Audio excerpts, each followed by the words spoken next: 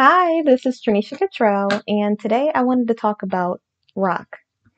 So, what made me think about rock is the other day I was listening to this sermon, and the pastor talked about God being our rock. And and also it's so funny because yesterday's video was going to be about the rock, being about God being our rock. And it just a few other things happened. I learned a few things yesterday that changed the trajectory of the message. And when God was moving in me, He was telling me that there was something else that I had to say. And so today, when my pastor in church reiterated God being our rock, it really it really reminded me of what God put on my heart to say in the beginning. And it was like a validation that I needed to continue with the word about God being our rock and to spread that word and to allow other people to know and to remind others that whenever we're going through something, we can always lean on God and not on our own understanding. And so when I listened to the sermon a few days ago, I guess it's been a couple days, and the pastor was talking about a few different things. He gave like a scripture, and I'm probably gonna butcher the whole thing, so I'm just only gonna say what's on my heart, what's moving in my spirit to say, and not anything else. And so when the pastor talked about the story in the Bible, and he was talking about how in our life we may go through certain things and we feel certain ways about things. We are just like, oh, I don't know how I'm gonna make it through this, or we God will bring us through one thing and we'll feel amazing, and it'll be like, oh my gosh, God can do all things. He can perform miracles, and we remember what He's doing when He's doing it for us. But as soon as we go through another test or trial or tribulation or storm in our life, sometimes we forget that God is who He is. And I'm guilty of this as well. I'm not going to just walk away scot free from this one and pretend as if I've never been in this situation where I felt like I know God's brought me through other things, but I don't know how He's going to bring me through this. But then I'm reminded through a sermon or through the Word of God, or I'm reminded through a complete stranger that God is who He said He is. And I think it's important for us to keep in our back pocket the the word that God said when He says that He is our rock. To remember, to have it in our back pocket, to have it on the forefront of our minds, just to always keep it front loaded, that God is our rock. Even when we're going through hard times, even when things don't work out our way, even when we might want something at a specific time in our life and God is saying not yet. It's not that He can't do it, it's that it's at an appointed time. And we have to remember that God is not a genie in a bottle. He's not you snap your fingers and all of a sudden you get everything that you want. He is a loving God, and because He loves and cares about us, He's not going to give us something prematurely. He's not just going to give it to us because we want it at this very moment. If God is saying this is the person that's for you, and He's telling you good things about this person, and He's showing you that person, He is not trying to be mean to you by dangling that person in front of your face. He's not trying to, and watch out for that as well, because Satan will do the same thing. He knows what it is that you like, and you have to make sure that you're making the best decision for yourself based on what God wants, and not just based on what you want or what your flesh wants. And it's really important to remember that, because you can get so sidetracked. You can get easily manipulated. The adversary will use that to play on your insecurity. He'll make you feel a certain type of way. He'll make you feel like, I don't understand why this person isn't trying with me.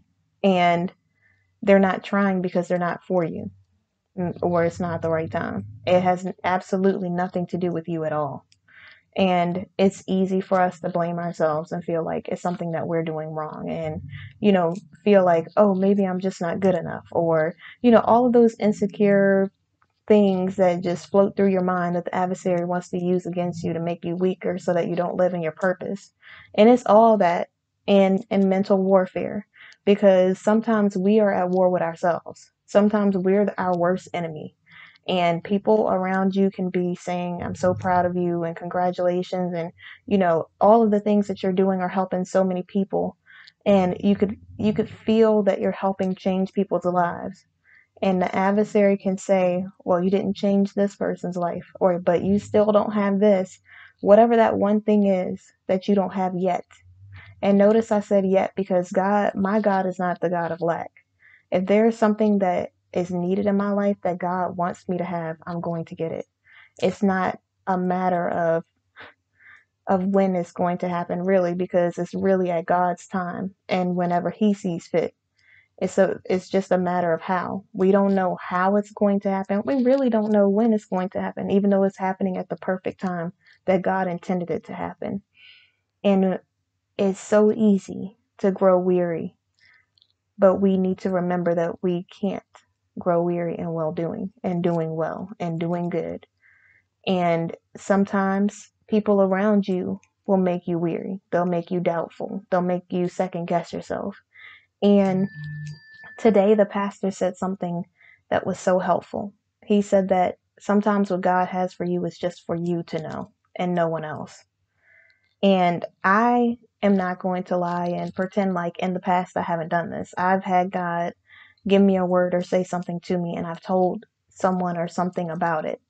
And instead of it being a blessing, it ended up being a curse, and it ended up hindering me, and it ended up biting me in the, you know, and it wasn't just because God can't make it happen. It's because I became so sure of what was going to happen, as if I was going to make it happen, when really it was something that God needed to do in his time. And we have to remember that when God puts a vision on us, when he wants something to happen in our lives, it's only for us to know. It's not for us to tell everyone else prematurely before we've reached our destination. We can be a motivation or inspiration for others. But sometimes when God tells us things, like, let's say God said, this person is your husband. It's not for me to tell the guy or friends or family members or anything that God said that this is the person that's for me. It's for God to make that guy see that he's the person for me. I have no control over that. No matter what I do, it will never be enough for what God can do in that person's life. And so it's difficult, because when you know something that someone else doesn't know, and sometimes when you know it and you tell someone, they can use it to manipulate you and make you more insecure and be like, well, you're the person for me anyways, and if God said it, then I don't have to do anything. Like, they could just get lax and just really feel like it's not going to be something that they need to put any effort into because God's taking care of it. But I think that it's important for us to remember that faith without works is dead. You can't just act like God is going to do people stuff. He can do what he can do, but he's not in charge of free will. And so while you're fighting against it, while you're pretending like as if it's not important because God already said it, God said it because it was something for you to know, whether it's for hope or if it's just so that he can allow you to see certain things so that you can move in certain ways in your life, so that you don't have to worry about certain things and you can continue to push forward without that being something that's constantly on your mind or draining you or taking energy from your purpose. And when you allow someone else to know something that only God intended you to know, it can change your story. And instead of it happening naturally, without force, in a natural flow, in the perfect time, it will happen in a crazy time where things will go wrong, and it'll be like some big horrible, like, miscommunication, a hot mess of a situation. Like, it really will go every way but right when you try to do things on your own instead of doing them God's way. And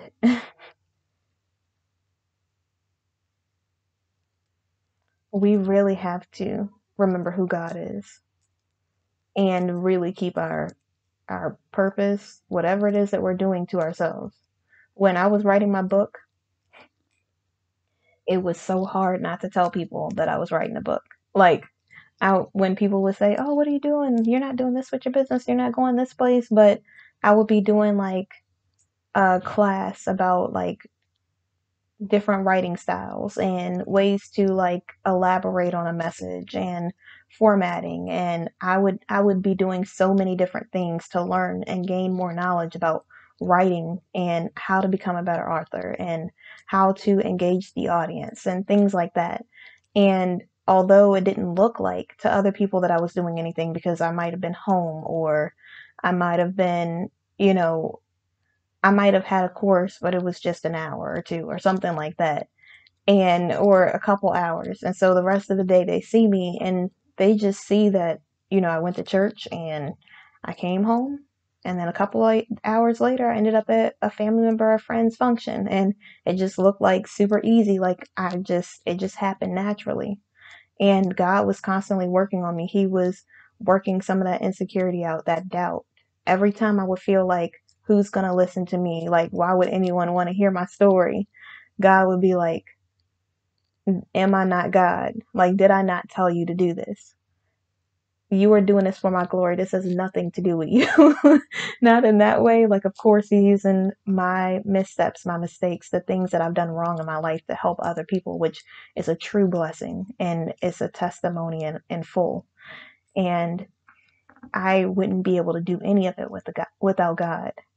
And even though people looked at me and it looked like it was just like, oh, I said I was going to write a book, and the next thing you know, the book was published. Like, when the book was finished and God said that I could tell people for promotional purposes and, giving Him glory, when people would ask me about my testimony and I would tell them, and then I would say, I wrote a book about it. And people would be like, oh my gosh, I have to get this book. And I wasn't doing it because I wanted to sell books. I was doing it because God told me to do it. And I wanted to help people who were in my situation and let people know that they're not alone. And I wanted them to see that even me, even if he could use somebody like me, He could use anybody. And I know you're saying, and you're probably like, you couldn't have been that bad, but when you really go and you walk in the way of the world, when you really do things that are only beneficial to you, when you are selfishly going through life, when you are doing things with the wrong intentions, no good can come of that. And you can try to manipulate the situation. You can try to make it seem like it's going to be better. You can do whatever you want to do that makes it seem like things are going to be however you want it to be, but it never turns out right. Every time I try to do things for my own selfish gain, or that were not godly, or that were more worldly, or because of society, or just really out of selfish reasons, every single time it ended horribly. And I would be like, I don't understand why nothing's working out. But nothing was working out because God's hand wasn't in it. And I I mean, there's some things like you work hard and you get to pay for things. Okay. That's normal stuff.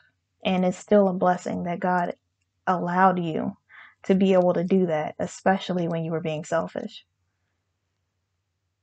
Sometimes it's easy to think that you're the one who's doing things in your life. You're like, well, I worked hard. Yes, you worked hard, and working hard, sometimes there are benefits to it. But I'm gonna tell you one thing. When I work hard and I'm all about God, the blessings that I receive are nowhere near as great as they are with God. The everything that I could get that would be a benefit to me is just like small compared to what it is that God has been doing in my life and the way that He's been moving through me. And it's really incredible. It's really something that you'd have to experience on your own in order to see what the difference is. Because I could explain it, I could say the cliche terms that most Christians say. I could, say God is good all the time, which is very true. it is not going to, there's no way that I could be able to verbalize how good God is and show you the things that he did in my life. I could tell you a few things, but those are just a few things. That's not me explaining everything. That's not even the things that God did when I wasn't around, the people that he removed out of my life when I didn't know that they needed to be removed for whatever reason. When I asked God to illuminate things in my life, he really truly did. And he showed me exactly what it was that I needed to know. And you better get ready when you ask God for things, because you will never expect what it is that he blesses you with or what it is that he does in your life. And you won't understand it. It'll make no sense. It'll be out of nowhere. It's like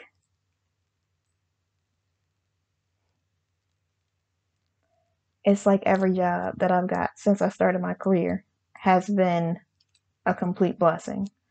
It's been situations like I shouldn't even be here. How did I even get an interview? How did I even get in this position?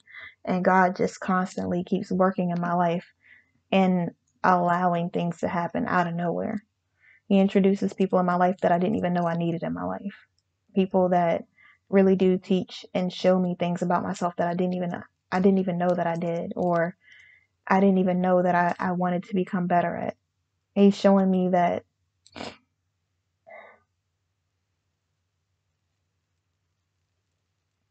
I used to be the type of person who wanted to be like all about certain things in my life. And in this season of my life, God has been showing me that I need to be all about him and all about what it is that he intends for me to do, and not just for my own selfish benefit. And I say it like that because it's so easy to become selfish and think about me, me, me. I want this. I want that. I don't want this. I don't want that. Ooh, I would like to do this. Oh, I want to go on a trip. I want to do this. You want to do all these things, but are you asking God, is that what he wants you to do? Is that how he wants you to move? Is that how he wants you to use the money? And I'm not saying that he doesn't want you to enjoy your life, because he absolutely wants you to enjoy life and time with your family and things like that. So I'm not saying that at all. But really, truly think about, when you make decisions, is this just for my benefit or for God's benefit? Is me spending time with my family beneficial to God? Yes, it is, because I'm enjoying my life. I'm appreciating the people who actually care and love me. Is me going to this party beneficial to me or to God?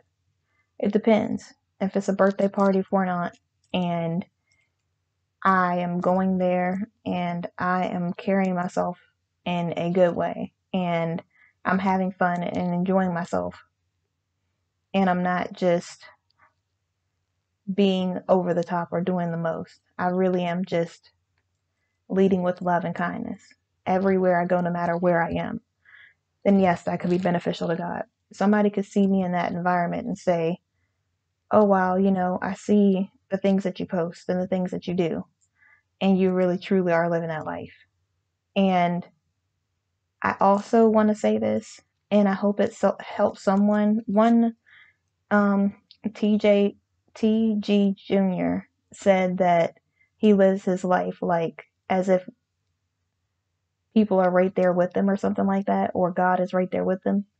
And it really helped me when I was going through like that period of my life where I had first rededicated my life to God, because sometimes it can be easy to be influenced by others, or for other people to be around you and you to feel like, oh, I need to be this way, or I need to act that way, or I need to change who I am because of this person, or something like that.